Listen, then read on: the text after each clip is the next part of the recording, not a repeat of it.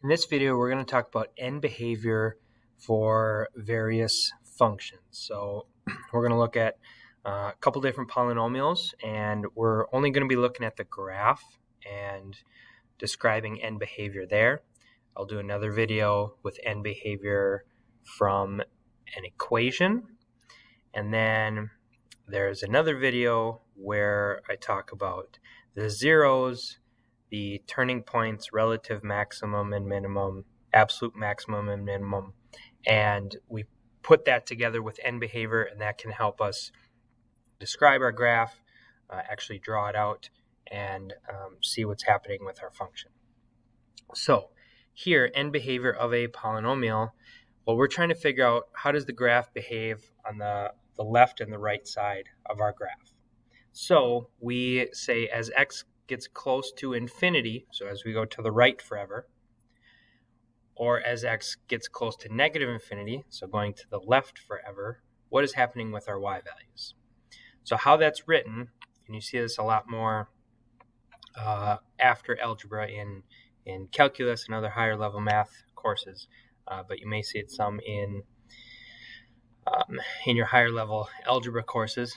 As x goes to infinity, f of x goes to what? So that's how we read that. So as x goes to positive infinity, that means we go to the right forever. F of x, or our y values, are going towards what? Are they leveling off at a specific number, or are they going up to infinity or down to negative infinity? Then we also have to evaluate as we go to the left, as x goes to negative infinity, f of x goes to what value? That can also be written as the limit as x goes to positive infinity for f of x is equal to what? And the limit as x goes to negative infinity for f of x is equal to what? So let's look at our two examples from a graph. So this first example here, when we're talking about end behavior, all we're looking at is the ends of our graph, okay? Hence the term end behavior. So as my x values go to the left forever, so I'm going x towards negative infinity, what's happening to my y values, or f of x? So as I go to the left here, my y values, or my graph, goes up.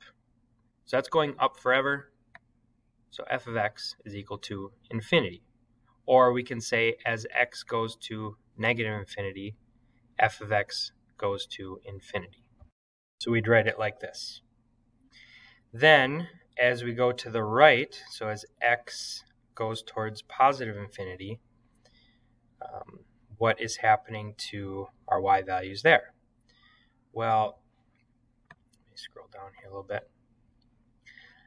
Our graph is going up, similar to what it did over here. So our y values are going up towards infinity.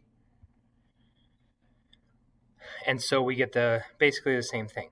As x goes to positive infinity, f of x also goes to positive infinity. So that would be written like this. All right, so there's two different ways that you can write how our end behavior acts. So this example, well, we see as we go to the left, as x goes to negative infinity, our y values, or our graph, is going to go down forever. So our y values go to negative infinity. So this is the most common response that you're going to have with end behavior, is that it goes up forever or down forever. Occasionally, you might have a horizontal line, or in this case, maybe you've got a curve or a rational where the graph levels off and goes to a specific value, okay? So let's just assume that this graph flattens out at y value of 3. Then we would say the limit of f of x as x goes to infinity, so as x goes forever to the right, the limit of f of x is equal to 3. Because it's gonna get to 3, and then it stays 3 forever as you go to the right.